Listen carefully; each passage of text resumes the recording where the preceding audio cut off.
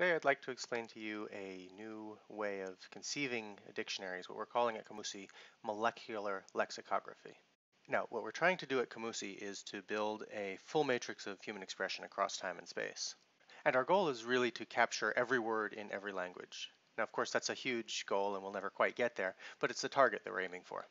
Our guiding principle is that this should be free for everybody's knowledge needs for what they need to know about languages, their language or other languages.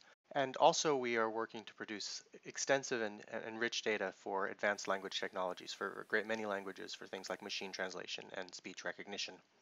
So I'll briefly compare traditional lexicography, the writing of dictionaries, with what we're talking about with molecular lexicography.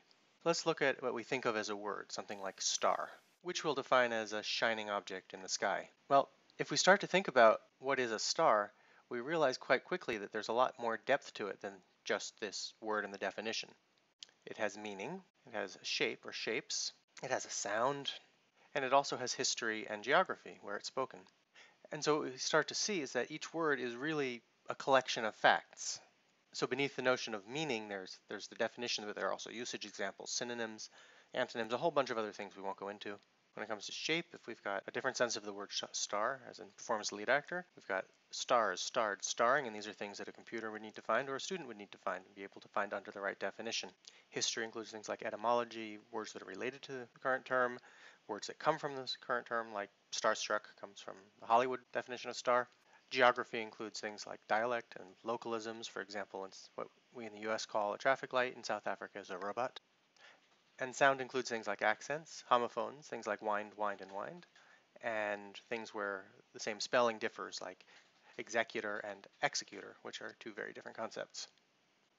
And each of these facts can themselves be linked to other facts within other words in other languages or within the same language.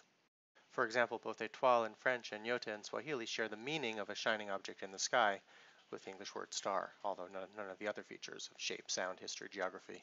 And if you visualize it, you can actually see that what is a concept that's indicated by a spelling is actually works kind of like a molecule. It's got all of these little dots that configure themselves in unique ways within that one particular thing that we're calling a word.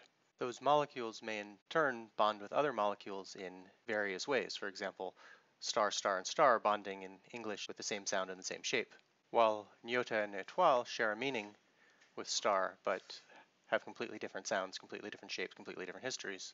And the Hollywood sense of star might bond with extra as an antonym, somebody who's not the lead actor, but just a bit player. Essentially, molecular lexicography is a completely new way of conceiving how to document language. It hasn't even been attempted at this level for English, which is the best documented, best resource language out there. And while there is a lot of data for English that we'll be able to use in this system, for most languages spoken by billions of people, this sort of data just does not exist. It's in people's heads, but it's not in a digitized form. At Camusi, the platform that we've developed can really support lexicography for any language at the molecular level. We've developed the systems to gather this knowledge from people, both from scholars and from the people who speak the language. And we've developed ways to share this knowledge with people for free worldwide, both on computers and coming very soon on mobile devices. Where we've totally failed is money. We've been focused on doing the work. We have not been focused on raising funds, and now we're out of money, which is why we're asking for your support.